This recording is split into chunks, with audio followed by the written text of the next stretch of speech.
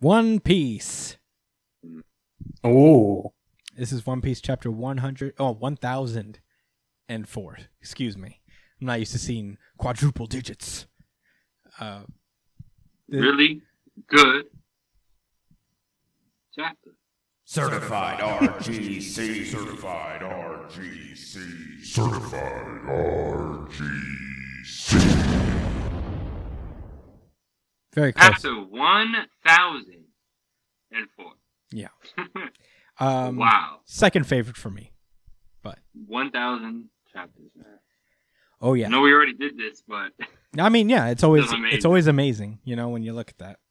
It's a lot of chapters. But yeah, we open up with Speed, the Animal Kingdom Pirates headliner, who was basically mind controlled by Otama earlier in the arc. She basically pulls up to the island, and she has like a bag full of Otama's like little cheek dumpling things that she pulls off. For those who don't remember, Otama has a devil fruit ability which allows her to pull little bits of herself off of her cheek, and any animal, or I guess animal adjacent thing like Zoan fruit users, and even fake Zoan fruit users like Smile fruit users, they can eat it, and they will basically be under her control, which is pretty cool. It's a good way to like reveal its utility down the road, because they didn't make it a big deal across the arc up to this point. It's only shown up a few times, so it's very cool for it to pay off here, where she basically has been spending this entire time just like pulling dumplings off of her cheek, so that she can help in the Samurai Pirate Alliance efforts against Kaido. And we get a couple scenes where her Smile Fruit minions that have already eaten these dumplings, basically going around Onigashima and feeding their comrades these dumplings, turning them onto Otama's side, which is pretty cool, because the CP0 guys pretty much predicted that like eventually they're gonna win by just sheer numbers. So, you know, it's gonna be a while, but now a lot of numbers have shifted into their direction. Yeah, just like that. Yeah. Yeah. So very cool. interesting. Yeah. We then cut over to Frankie versus Sasaki. Big Dinosaur versus Franosuke. Yeah. Franosuke. There we go. Yo, dude, he's coming up. Do it right for the guy. Big Robot Man versus Triceratops Dinosaur. Let's fucking go. Has it ever gotten more hype than this? No. So, I don't think so. and it's cool too, because it starts off with Frankie just like shooting, but it doesn't work because he's a fucking Triceratops and they're bulletproof, I guess. Slams him against the wall, but no. Frankie caught it, and then he just like turns him over into the wall.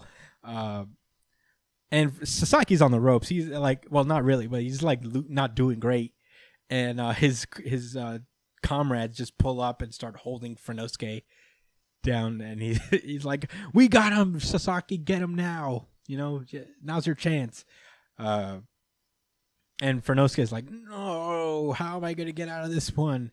But then he hears someone calling his name, and it's Otama, Usopp, and Nami all charging at them, and they're terrified because they're being chased by what looks like a bunch of fucking gifters. Yeah, Sasaki's like, "Ooh, we got the advantage numbers now. It's my time to shine." But yeah, it turns out it's all a farce, because Sasaki takes a closer look, and Usopp and Nami are like, "Got you, bitch." And the gifters are on their side.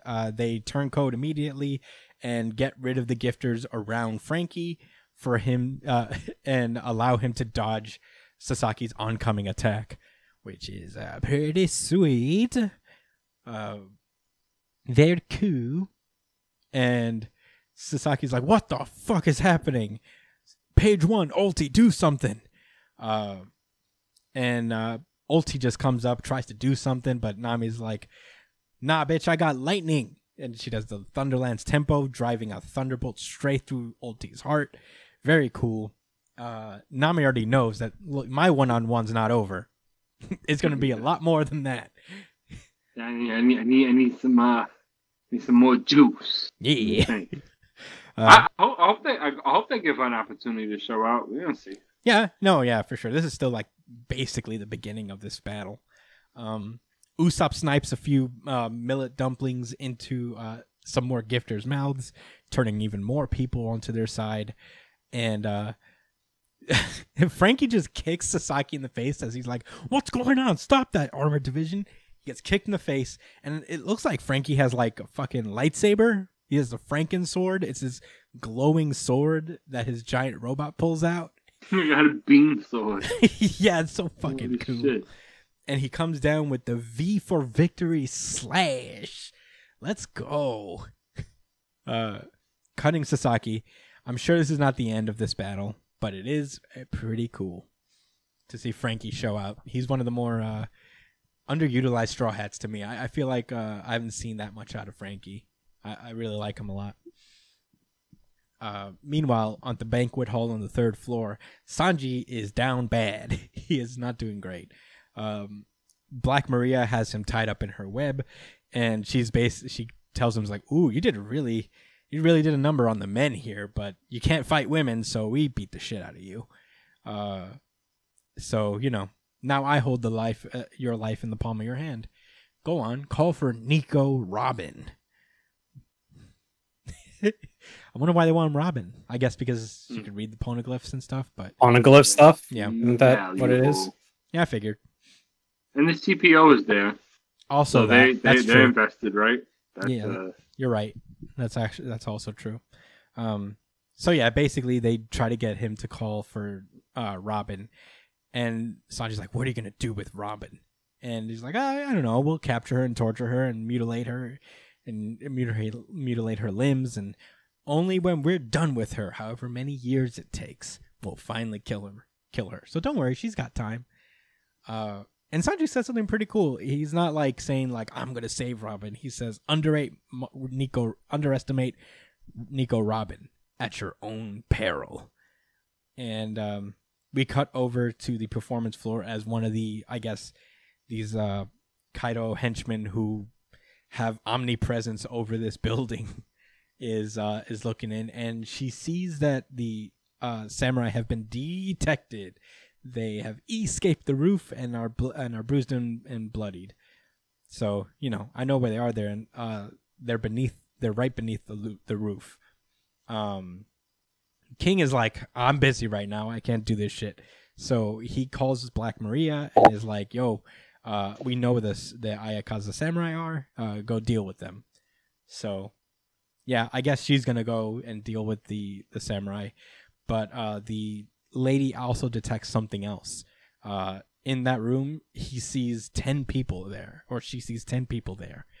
Someone is there attempting to save the samurai, and it's a person completely shrouded in darkness. We don't really see them, but they seem to be trying to heal the Akazaya 9 at the time. And that's where the chapter ends. And we have One Piece off for 2 weeks. Fuck. For 2 weeks? Next week it'll be back. I mean, like next Sunday. Oh, yeah. Okay. Well, looks like we're getting a Robin fight, so that's good. Yeah, I probably. wonder who that person is in there. Wasn't there someone that could heal people with their teardrops or something like that? Am I bugging? Yeah, that's Hiyori, no? Isn't that Hiyori?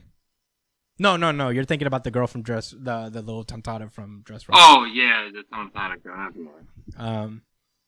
Damn.